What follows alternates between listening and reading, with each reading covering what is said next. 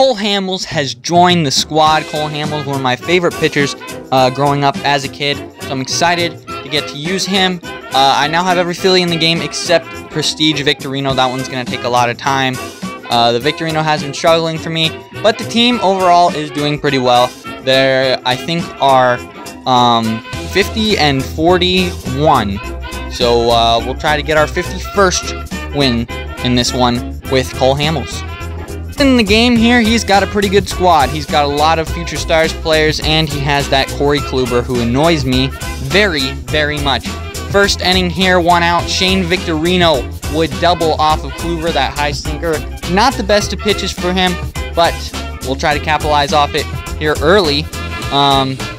Next batter up would be Ryan Sandberg. He would get out, then Todd Helton. Grounder. Kluber can't field it. Helton will be safe at first. I send Victorino home, and he is out at the plate. Little did I know this was going to be costly.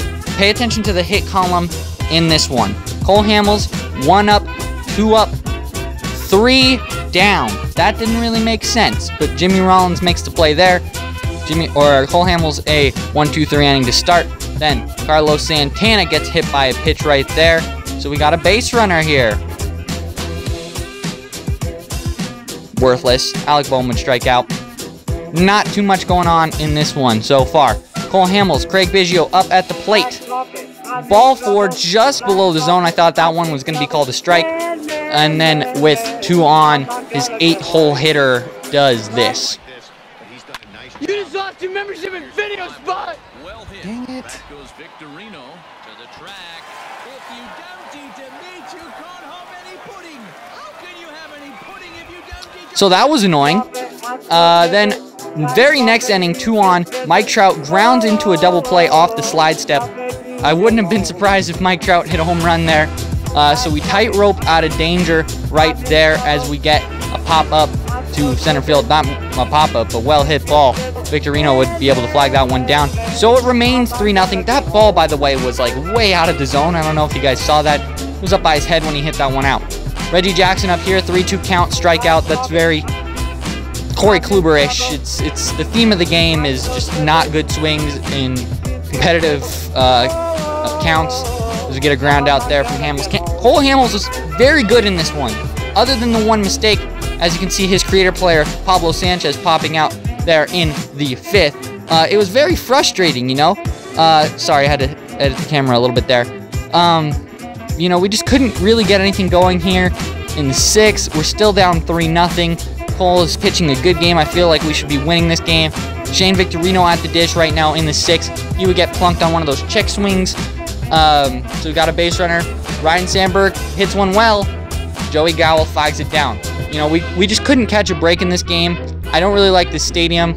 I think it's the Bayfront Park. That and Ship It are my weakness. I bring in Jason Isringhauser. That's right. He's been pretty good for me so far. He gets an out right there. Hector Neris there in the 7th is, you know, there's no offense to show you guys. You've seen me get out enough in this game. What else do you want to see? Complaining Philly Jacks is here. Then I brought out my cap player, Roy Halladay. I love when people pause to make sure it's not like a real card. He's been really good for me. I went with the reliever one because I know the starter caps usually get hit around pretty bad, so I wanted him to be good. He's been great for me so far. Then, bottom of the 9th, or top of the 9th, because I'm the away team. I haven't been home for a long time. We get Todd Helton on base. Runners at the corners. We got a chance to tie. Last batter of the game. Strikeout. Corey Kluber doesn't get the complete game shutout. Overall, though, a very frustrating game in Cole Hamels' debut. Stay tuned. I'll have a new video coming up soon. I was streaming on Twitch. It'll be that one. So if you were in there for that, thank you very much for watching. Thank you very much for watching this one.